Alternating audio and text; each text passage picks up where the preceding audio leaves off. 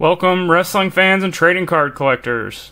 Welcome back to Wrestling with Cards. I'm your host, Zhan Morning. You can check me out all over social media.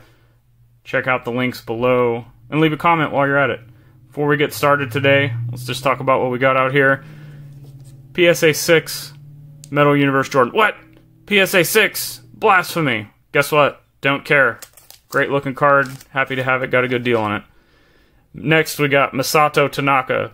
Most people in America, with their fans of ECW, remember this guy with numerous table matches, getting powerbombed through tables by Mike Awesome.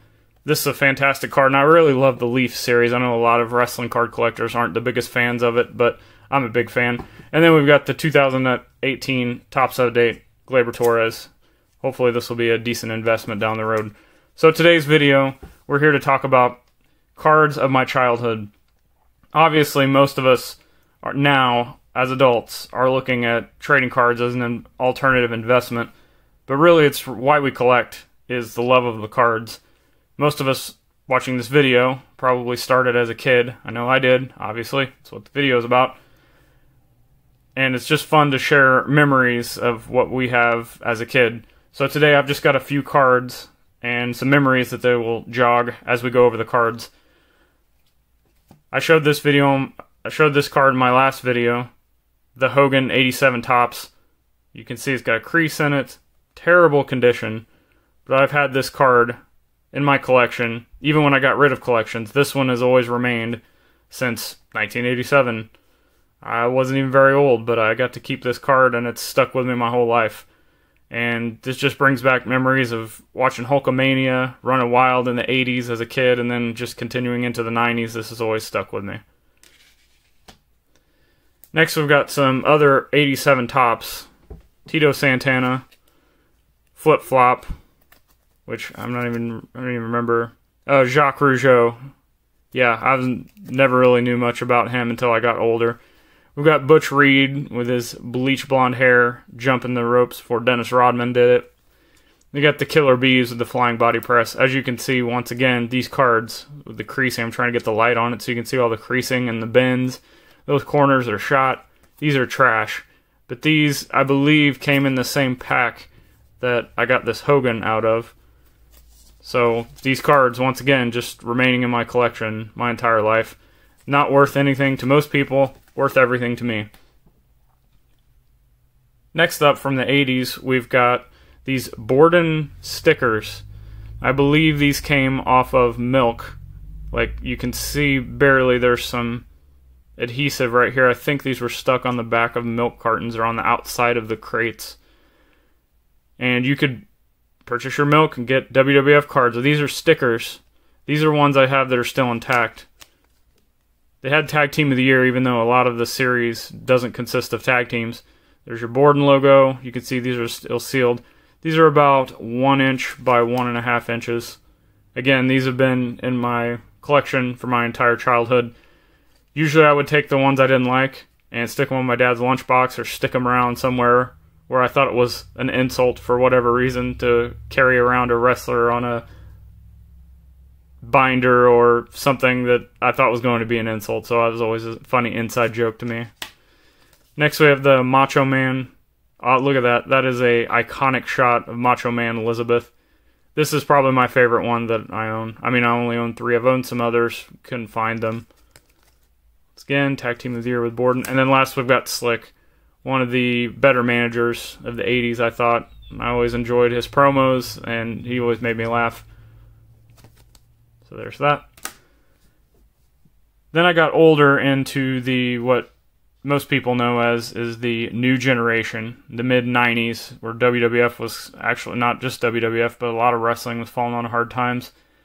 And I'll never forget pulling this out of a vending machine at a skate rink for a field trip in elementary school, and I still have it. I had a Tatanka one also, and I believe I had one more, but I can't find it, and that is these holograms.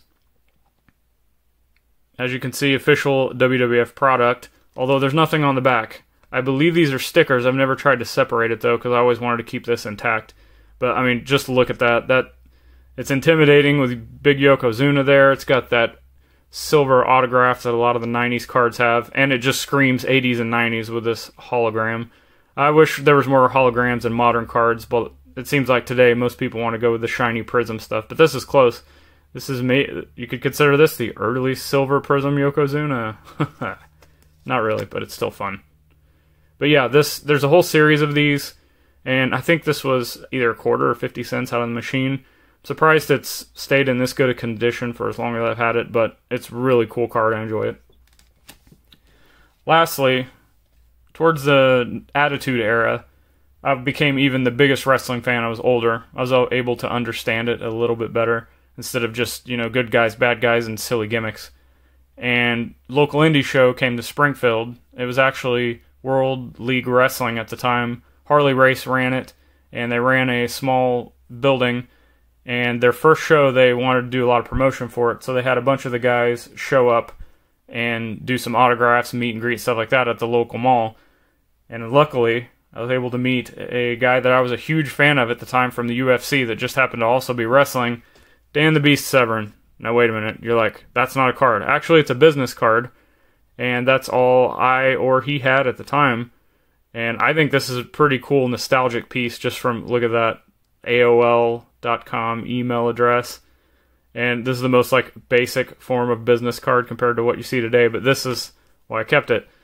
Obviously made out to me, autographed by Dan Severn, fits perfectly in the top holder. And this is just a memory of me where I started getting into indie wrestling because I didn't even know it existed until the late 90s during Attitude Era. And it wasn't too long before I saw this guy show up on WWE, so that was kind of a cool thing after the fact. So that's just a few of the cards I have as a childhood. At the end of the day, we all want to make money off this hobby.